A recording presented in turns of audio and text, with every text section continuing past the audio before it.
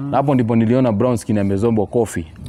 Browkskin alichapwa Kofi ukiona na mimi macho yangu hapo nikiaona hivi mimi mwanangu mimi nikastuka bro. Kwanza Browkskin ni mtu ambao alikuwa amekaliwa na mke. Mimi kwa maoni yangu ama kwa vile mimi nawajua alikuwa amekaliwa na mke wake. Alikuwa amekaliwa na mke.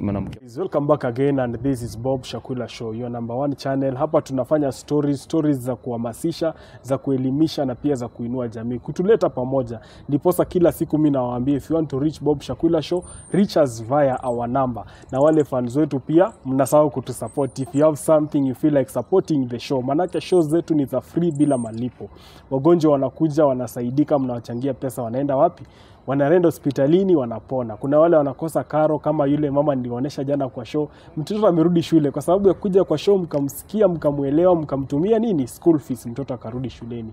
Na hii wiki bado tunaangalia justice for Jeff, justice for Joseph Kubende, saizi imekuwa justice for who? Wakenya wanasema justice for Sharon Njeri, ila si tunasema justice for everybody. Hata yule ambaye amekosa pia anahitaji justice. Kama kufungwa ndio justice, apewe haki yake. Kama kusikizwa kotini ndio justice, pia afanye nini? Apewe haki yake. Karibuni sana. So today guys, I'm dealing with this story ya DJ Browkskin. Nimejaribu kutafuta marafiki zake ambao wako katika nyanja same na yeye. Kuna kijana hapa ambaye amekuwa kwa shows zetu sana, amekuwa akisaidia watu sana. You know this guy.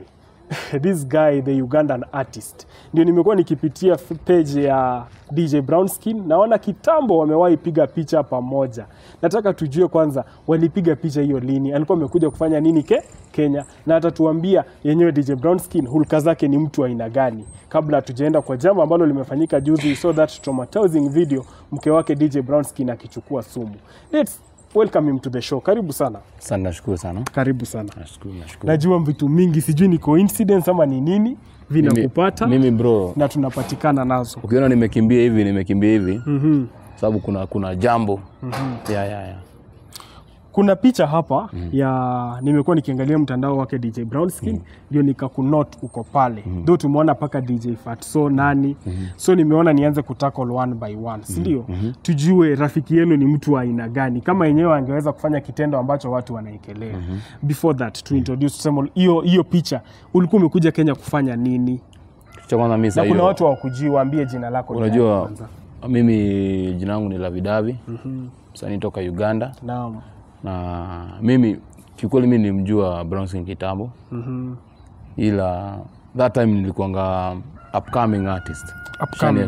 Nilikuanga upcoming artist. Uganda ama wapi? Mimi nilikuwa nishaanza kuchipuka. Unajua saa zingine hela zinaongea.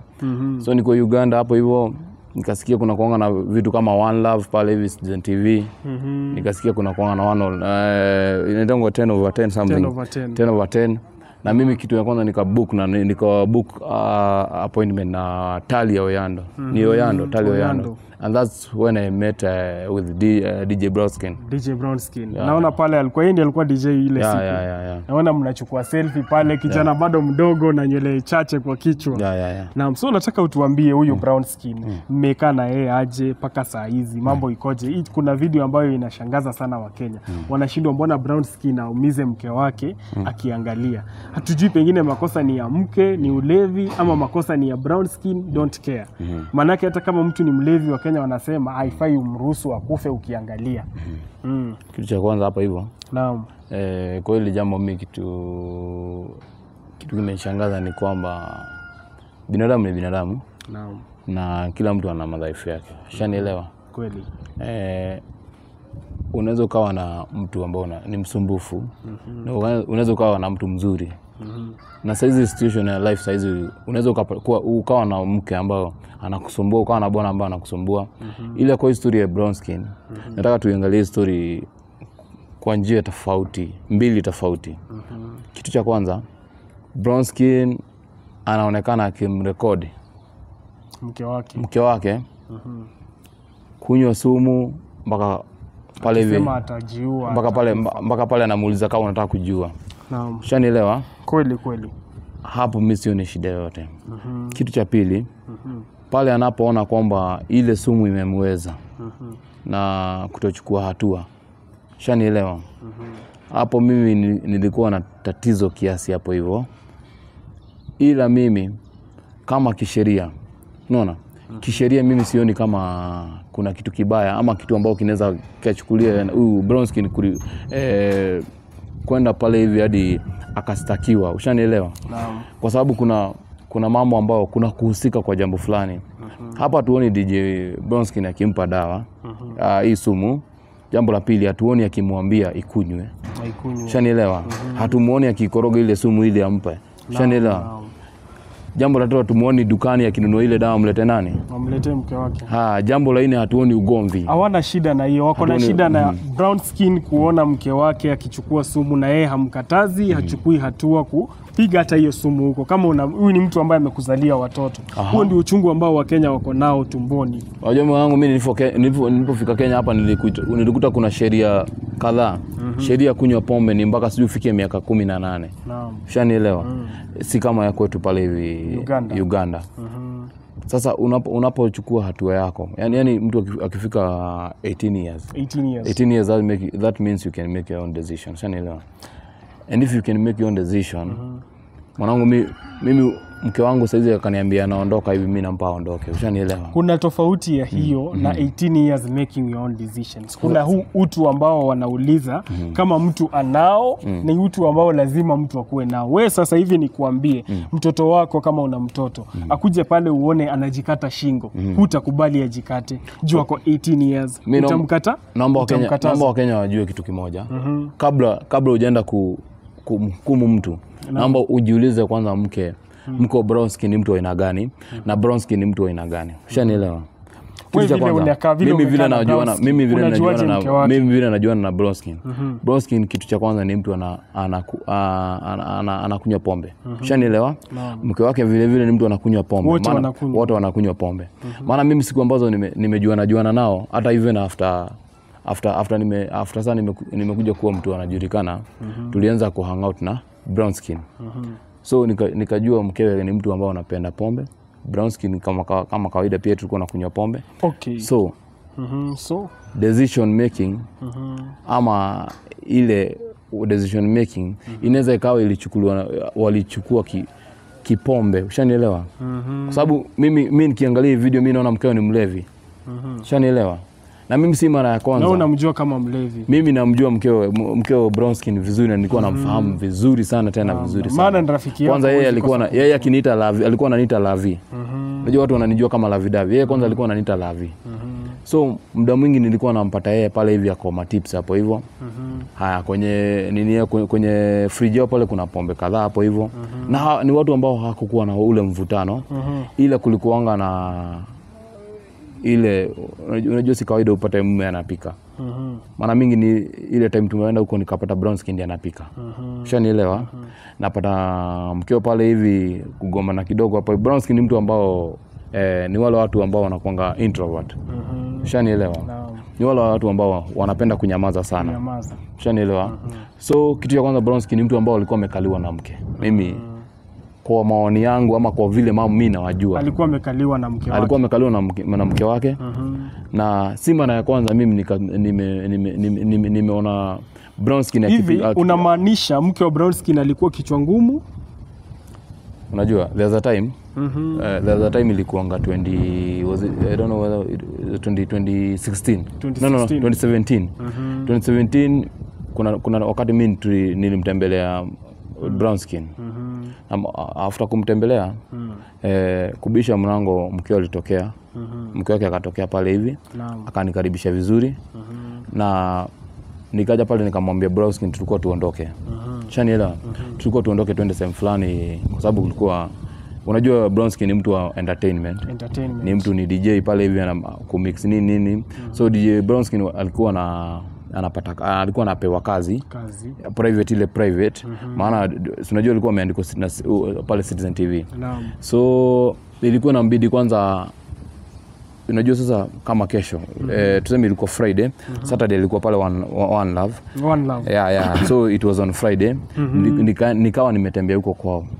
Na wakawa wanamegombana hapo hivyo na bibi. Ya. Juu ya kisa na maana, kuna kazi imejipa hapo hivyo. Sijui anasema family time, sijui mkeo alikuwa anataka sijui apelekwe out nini. Na hapo ndipo niliona Browkskin amezombwa Kofi. Browkskin alichapwa Kofi, ukiona na mimi macho yangu hivi nikiaona hivi mimi mwanangu mimi nikastuka bro. Unajua wanaume si watu wa kuzungumza. So kando na kukaliwa pia alichapwa Kofi. Nakwambia ni ndoa ambao mimi naweza sema mimi nilishtuka sana. Ulishtuka? Unajua pale Uganda sisi tunazoea wanawake ni submissive. Ya kuinama chini. So Browkskin alipigwa Kofi. Kofi ambao mimi sijawahi sikia mimi. Yaani sijaona kitu kama hicho. Hapo ndipo mimi mwenyewe nikambembeleza bibi pale nikamwambia hujafanya poa hapa. Hapa si respect kufanya hivi. Mbele ya rafiki yako. Tena mimi mwenyewe mimi rafiki yake pale hivi nikamwambia si kitendo kizuri hiki. Kweli. Unajua kuna siku zingine mtaenda out, lakini hii ni kazi mimi namuitia nani? Unaitia mmeo hapo hiyo. So mimi naweza sema kulingana vile mimi nawajua. Kama si ugomvi, unajua pombe inaleta mambo mengi. Mimi kitu kwanza bibi yake naweza sema ni mtu mlevi. Ushanielewa? Alikuwa mlevi. Ni mwanamke mlevi. Na mwanamke ambaye ni aggressive sana. Ushanielewa? Maana pia lakini ni watu ambao wanapenda familia zao. Ni watu wanapenda watoto. Nikiangalia side zote nilikuwa naona Browkskin pale anataka kwenda na watoto. Mkeo pia anataka kwenda na watoto hapa hivi. So katika mapenzi ya watoto ilikuwa intact kabisa. Ushanielewa? Lakini wao wenyewe kupatana ilikuwa kidogo tatizo kidogo. Ushanielewa? So mimi naweza omba wa Kenya sana. Tusije tukajudge mambo ambayo hatuna full view of it. Ili unamfahamu nani yule mtu ama ukafanya nini. Na mimi jambo lingine mimi nilikuwa naomba wa Kenya muelewe. Kama Browkskin yule mwanamke angefariki pale hivi, Browkskin alikuwa pale ndani ya nyumba ama hajampeleka hospitali, Browkskin, believe you me, Browkskin angekuwa jela saa hizi. Ushanielewa? Na hiyo kesi ingekuwa mpaka wa sasa huyu jamaa amefungwa, alafu hii video irudi tokea hii video ambayo tumeiona. Ni kitu ambacho Wakenya pia wangekuwa wamerudi wasaidia nani? Saidia Browkskin. Ushanielewa? Only that hakuna sheria ilitumika pale hivi.